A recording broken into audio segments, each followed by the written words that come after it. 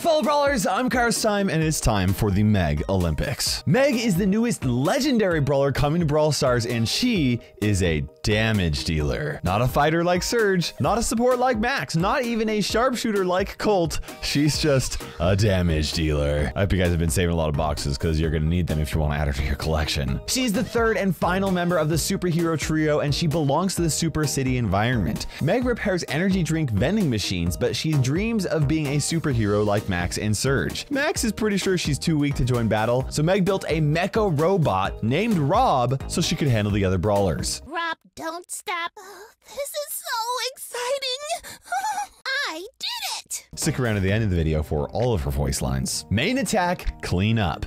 Now the actual description for this attack is that she fires a short burst from her blaster that pokes at her enemy's patience, which I think is a great way to describe this attack because it deals so little damage. However, she reloads fast and can attack from a long distance away, which means that this attack will be very annoying. But unfortunately for her, that's pretty much all it's going to be. MEG Super Mega Machina. MEG jumps into her mecha for some colossal carnage. It does take MEG 1 second for her to get suited up, and she's completely vulnerable during this time. If she does survive while suiting up, her mecha will give her 7,000 temporary HP that will completely change the way that MEG plays. While in her mecha, the health will decay 2% from her max HP every second, which means that she can survive for 50 seconds if it doesn't take any damage and she isn't healed from some other source. Speaking of which, teammates can heal her mecha, but the healing that it receives is nerfed by 80%. Once her mecha is destroyed, MEG hops out of it fully loaded with ammo, and she'll have just as much HP as when she first got into the mecha. By the way, I tested the hitbox for MEG's mecha, and it's not any bigger than Frank's, who currently has the largest hitbox in the game.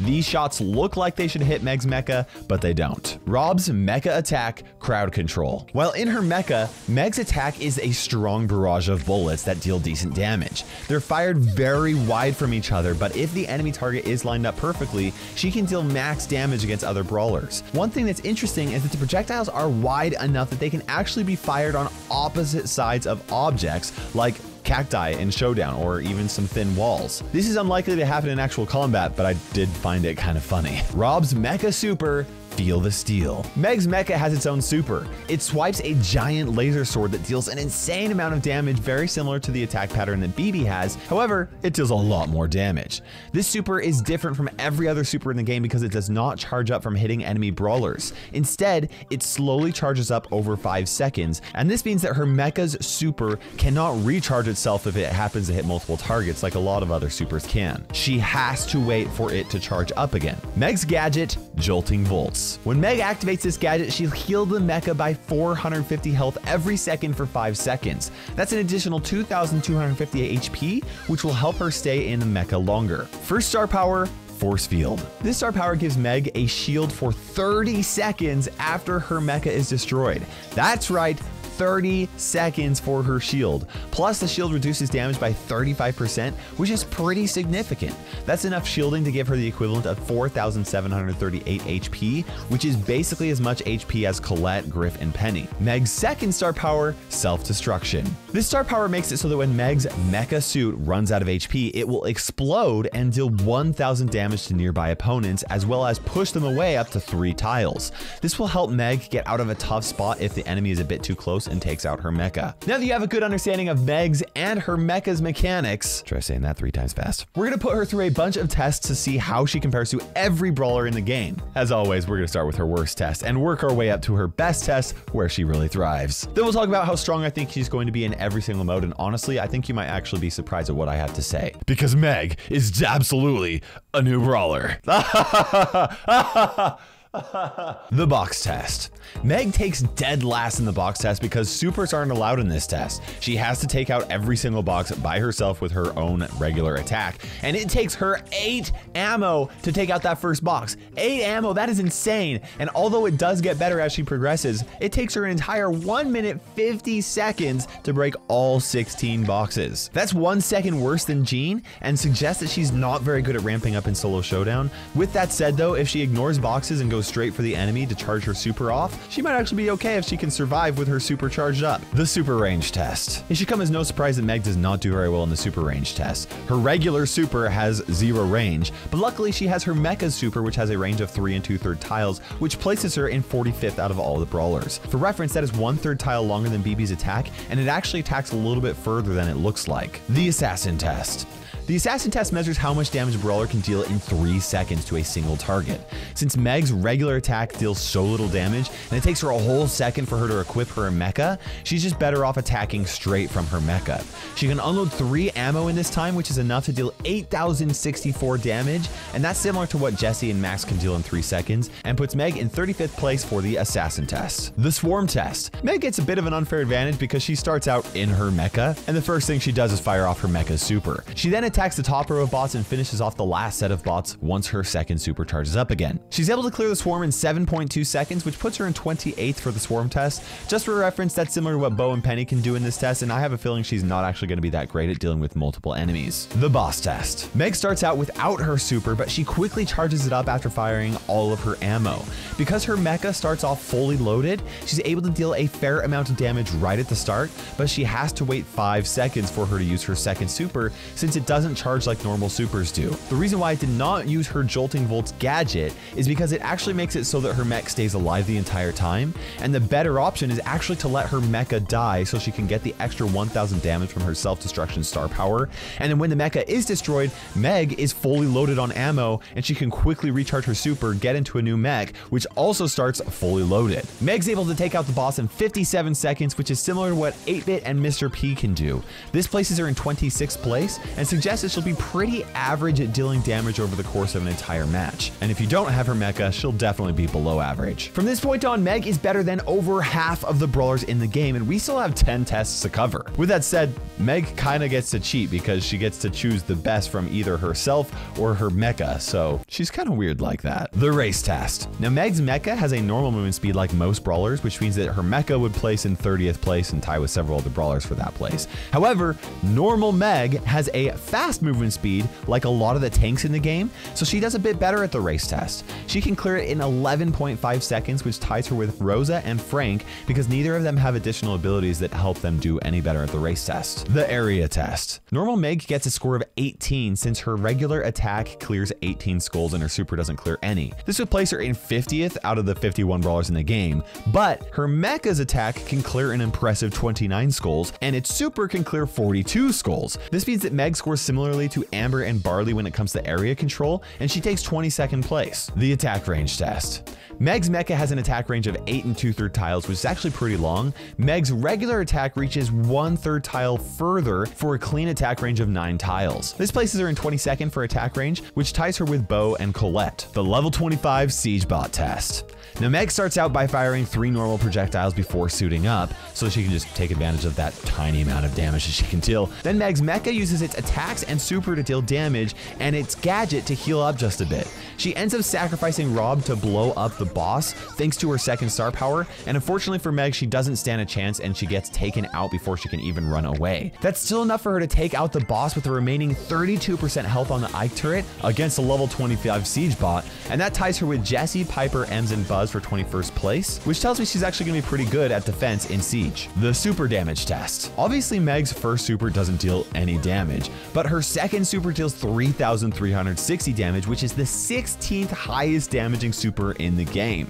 It's right between what Spike and Barley can do with their supers if an enemy stands in them for the whole time, except all that damage hits you almost instantly for Meg. The 3 attack test. With 3 of Meg's normal attacks, she's able to deal 2,520 damage, which means she can't even 3-shot tick. I would say that she's dead last, except technically Amber loses because of a technicality. However, Meg's Mecha can deal 8,064 damage with 3 attacks, which is similar to what Leon and Ems can do with 3 attacks. That places her in 12th, and with 3 attacks from her Mecha, she can take out almost every single brawler in the game. However, you do have to line up your shots absolutely perfectly for this to happen, so that's unlikely to happen in an actual match. The reload test. Meg's normal attack has a very fast reload speed. She's able to completely unload and reload 10 attacks in 15.2 seconds, which gives her an effective reload speed of 1.5 seconds per ammo. This ties her with Gale for 11th place, and her reload speed is pretty much just as fast as Frank's and BB's reload speeds. In case you're curious, Meg's Mecha takes 23.2 seconds to complete this test, which ties it with Leon and Bo for 46th, meaning you really want to conserve her Mecha's ammo. The dive test. For this test, Meg starts out in her Mecha and immediately activates her gadget so that she can survive one additional shot from the Ike turret. This buys the Mecha enough time to get close enough to the turret, so it will actually take damage from her second star power. But then before Meg dies, she quickly unloads her 3 attacks, and all of this results in a combined 11,584 damage, or 34%, which is actually very impressive. This is similar to what Tara, Nani, and Pam can do, which suggests that Meg is actually going to be pretty good at handling high pressure situations. She might actually be really good in Siege as well. The survival test. Meg starts off this test with her Mecha and spamming her gadget right from the start so that she can buy just enough time to use her gadget all 3 times before the Mecha ends up getting destroyed. The timing does need to be perfect or the Mecha will die before receiving that final heal from that final gadget. Now the reason why I use her Mecha right from the beginning is because when it dies, Meg is left with however much HP she had before she suited up. And thanks to her first star power, she can shield some extra hits after her Mecha is gone. She's able to survive for 40.5 seconds, which ties her with Poco, Sprout, and Rosa for 6th place in the survival test, which is actually pretty crazy because she ties for Tick with the lowest HP in the game. Up next, we have Meg's best Olympics event, which I think is going to surprise you. Then we'll talk about how strong I think she's going to be. The supercharge test. Meg requires 6 hits from her main attack to charge up her super. She can do that with 3 ammo, and she has a super fast unload speed, which means that she can completely charge her super in 0.9 seconds. That ties her with Leon and Surge for the 4th fastest charging super in the game, which is surprising because her super is so strong. With that said, her Mecha requires 5 seconds to charge its super, which is actually the 6th slowest charging super in the game. And that's just proof that Meg is a little weird. Sometimes she's the best at one thing and then the next moment she's the worst at that same exact thing. Which is why I wanted to talk about how strong I think she's going to be in every single game mode. First up, we have Gem Grab. Now, even though Meg's Mecha has a lot of health, I don't think that Meg will be a very good gem carry because once her Mecha is destroyed, she has very little health and it's just too risky for her to be carrying gems, even with her shield. But it's actually easier to charge Meg's super than I initially thought it would. And once she does, I can see her being able to make aggressive pushes on the enemy's team to allow her team to gain some control on the map. And that's why I think she's going to be an A-tier brawler for Gem Grab. I also think she's going to be an A-tier brawler in Brawl Ball. Meg has a fast reload speed, which means she's going to be able to easily fire the ball without having to worry about reloading. She has a fast movement speed, meaning she's going to be able to dodge shots and get around the field pretty well. And her Mecha has a lot of health, and those are all good things for her to have in order for her to get the ball past the goal line. Her Mecha also charges its super on its own and gives Meg a free super shot every 5 seconds just from walking around. I also think that most of the Brawl Ball maps have a lot closer range combat right now, which is where Meg's Mecha really thrives thanks to its really strong super. I think Meg is a B tier brawler for Heist. Meg is hardly going to deal any damage at all to the safe without her Mecha. With her Mecha, she has 8 projectiles that deal a lot of damage and a very high damaging super, which means that Mecha can deal a lot of damage to the safe in burst periods when it does have all of its ammo reloaded. But Meg is just so dependent on her Mecha in this game mode that I just can't put her anywhere above the B tier, especially because she's going to struggle so much on defense. With her Mecha not being able to heal much on its own and the safe always spawning close to the enemy team, it seems like the Mecha could get easily destroyed near the safe, and if Meg is left on the safe with no super, it's not likely she's going to win. For Siege, I'm going to give Meg a B tier, maybe A tier, but I'm going to stick with B tier for right now. The first few moments in Siege are really important, and it might be really tough for her to charge up her super at the start. Once Meg does charge her super, and if the enemy spawns a robot or she needs to go for a dive, she can do pretty well, but her Mecha is going to get destroyed pretty quickly, and most likely it's going to be difficult for her to recharge her super and get into the middle of the map and establish control. If she does have her super and she does have control, then she is going to be very difficult to deal with because she's going to be really threatening and her super can deal so much damage if you get too close. If you have her Mecha up a lot, I think she'll be pretty good in Siege, but otherwise she's just not going to be very good at all. I'm going to put her in the C tier for Bounty.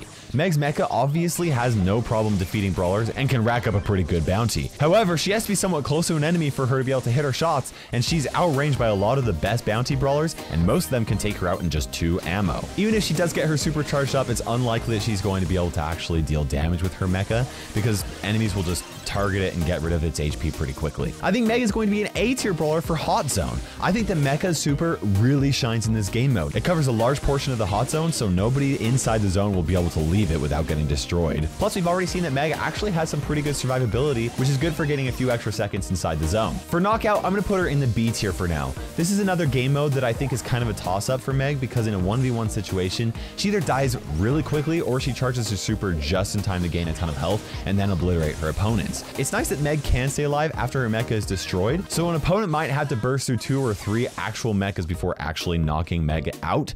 But then again, it all depends on her getting her first super and playing it very safe without it. For Solo Showdown, I'm putting her in the C tier. As we've seen, Meg cannot open up boxes early game, which means she's gonna really struggle in Solo Showdown. She's better off actually going off against another enemy and trying to 1v1 them and charging her super without dying, but that itself can be really risky because she has so little HP. If she is able to do that and charges up her super and somehow takes out that enemy, then she can use that time with her mecha to go and get rid of a bunch of boxes and power herself up, and at that point, she could do pretty well, but I still think she's not actually going to be that great. Duo Showdown is a little bit better for her, so I'm going to put her in the B tier. Having a partner will allow Meg to get some good power-ups and will allow her to be able to attack enemy brawlers from a little bit more of a safe distance. It seems like everything Meg really struggles in Solo Showdown can kind of be fixed by having a teammate with her, and I also think that having the right brawler team comp, like a brawler that can heal her mecha, could actually be a really strong combo and could allow Meg to do pretty well in Duo Showdown. Next, I wanted to show you Meg's pins, which are starting out animated. I'm going to do my outro now while I show them to you, and then after I'm done, I'm going to play all of her voice lines, so stick around for that because she's got a great personality. In the meantime, comment below and let me know what you think of Meg. Make sure you subscribe for more Brawl Stars content. Use code Kairos in the Brawl Stars shop. And for now, this is KairosTime ticking by, and we will see you in Brawl Stars. Also, let me know what you think I should do for my Meg unboxing video. Incorrect. There must be a glitch. Debugging. Not part of the manual. Need to recalibrate. I did it. Textbook takedown. Yeah. Trust the process. Did I really do that? Tech for the win. Out of the lab and into the lead. Numbers don't lie. I'm winning. Oh, last time I fired my gun, I was at the academy. I'm so ready for this. Woohoo! Oh, this is so exciting. Hey, wait for me. Good to go. Meet Rob. Tech upgrade enabled. Engaging mech mode. Tech support 2.0. Robot rampage. Rob don't stop. Robot mode. I must improve. Wrong. Violation. I'll get my bot. Paralysis. Through analysis. Time to reboot.